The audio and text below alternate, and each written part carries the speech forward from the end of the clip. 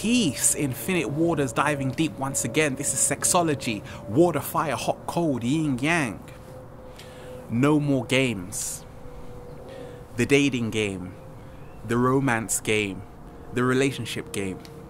And what I've realized on my journey is that when we talk of masculine and feminine principles, especially living in these days and times, when we talk of this, the connections between male and female on the planet, many of us, we are still playing these games. And for me on my journey, I had to let go of all of that and realize that when you're caught up in games, there's always going to be rules, and therefore there's always going to be boundaries. There's always going to be a front. There's always going to be concealment. There's always going to be fear. There's always going to be jealousy and all of these things, because essentially we are not allowing ourselves to be free. Many people, they get into a relationship and they have an agenda. So immediately they're already living outside of their element.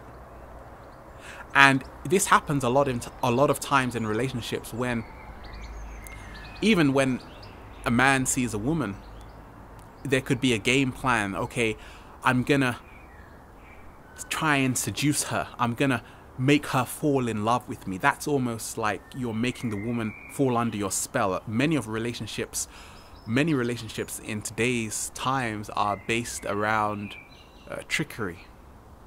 And for me, on my journey, I've realized that there's a whole wave of people who are realizing that games and tricks only cause more separation between one another. Because when two people actually see themselves naked, this is what we call mentally undressing. When they can see their organic selves, then there's always going to be a higher connection. There's going to be a closeness between the masculine and feminine principles, because there are no games. There is no agenda. Nobody is attempting to convince the other to do something. Essentially, there is no force. And for me, that's what love is. Love is no force. In its highest sense, that's what love is. There's no force. There's no manipulation. There's no struggle. And when our relationships become a struggle, many of us, we really have to question, why are we caught up in these games? And a lot of the times it's based on our own frequency, what we're attracting into our lives. And I've just realized that even when we talk of the dating game, many people, they put on their best clothes, like I am today.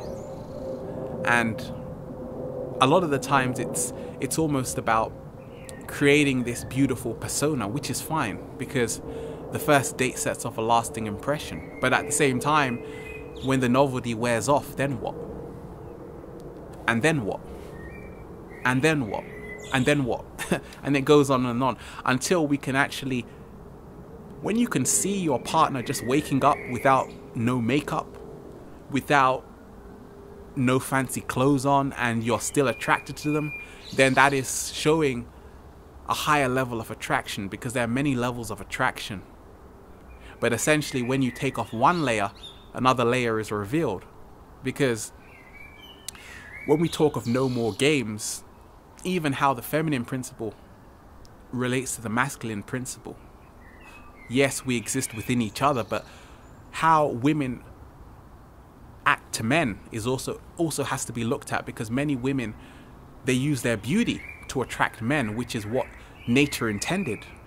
Because Mother Nature is beautiful, it seduces us all. But essentially, when women only use their beauty to attract men to them, then they will never really know how deeply the man is attracted to them. So a lot of the times, people have to become themselves and not be in fear, oh, I have to be this way. Many of us in relationships, we're keeping up appearances.